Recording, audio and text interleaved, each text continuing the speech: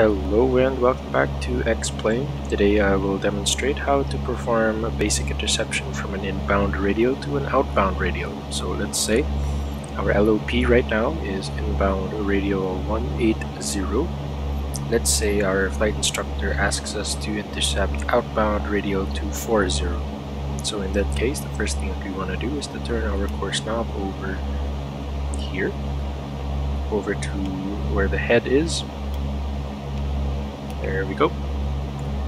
Then we're going to do our calculation for the intercept heading. In this case, so our LOP from our target is about 60 degrees times 2, that's 120, but the max we can do on an outbound radial is 60 degrees. So 60 degrees from 240 in the deflection of the needle is going to be about heading 300. So I'm going to turn our heading bug, heading of 300, and we're going to turn.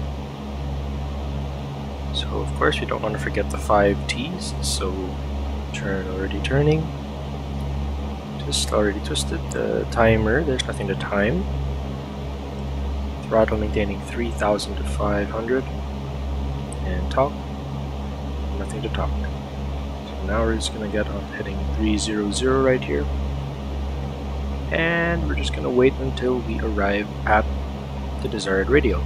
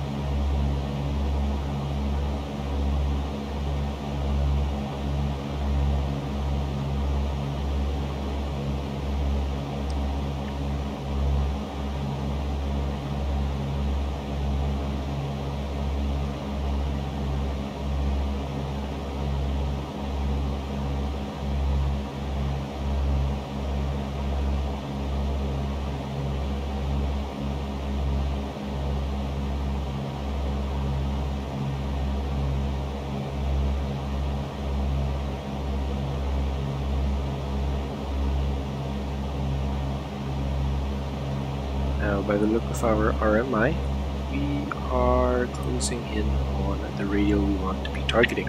So we're just going to get ready by switching the heading bug over to 240, which is the course we want to end up on for this interception. And here comes the needle, it's alive and moving, so I'm going to turn right now. Turn, already turned.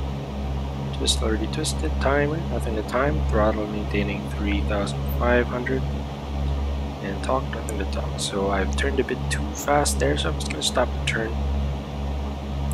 come back up to altitude, come back to airspeed, and wait for the needle to center some more.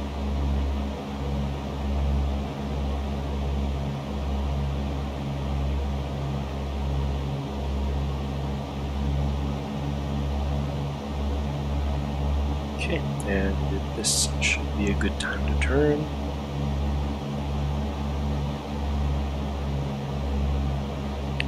And there it is.